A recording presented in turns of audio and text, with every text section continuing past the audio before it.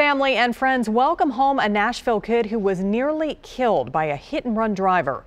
As News Channel 5's Alexander Cohen shows us, the 12-year-old has made incredible strides, but still has a long road to recovery ahead.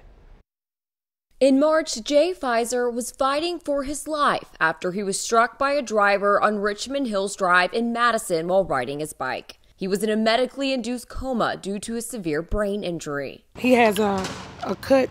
It's about 3 inches in the back of his head. So he had staples there. He had a pelvic, he broke his pelvic bone and everything.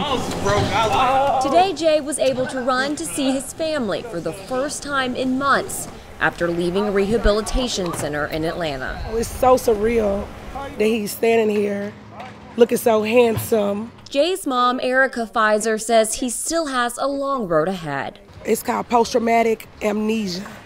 And so he forgets stuff, and he has very short attention span. And that's his favorite cousin. He hasn't seen him. Jay was all smiles when he got to see some of his friends. Thankful. He looks forward to going back to school one day, and he misses playing football. Rehab, yes, it's going to be 2 to 3 times a week. He'll be doing occupational therapy, physical therapy, and speech therapy. Erica hopes by sharing Jay's story that others will be careful when driving around kids who are on their bikes.